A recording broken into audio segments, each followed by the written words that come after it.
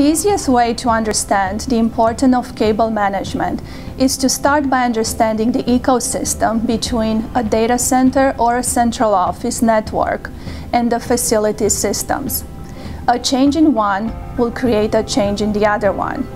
When cable management is designed to improve airflow, the energy efficiency improves and the energy cost decrease.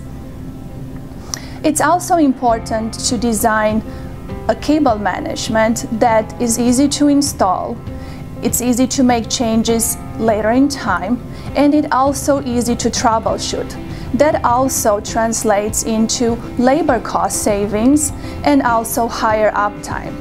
There is also a human factor at play here, and that is so evident when visiting central offices, data centers, and head-ends, and talking to installers and facilities managers.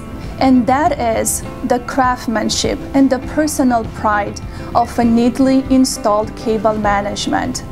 For us, this is priceless.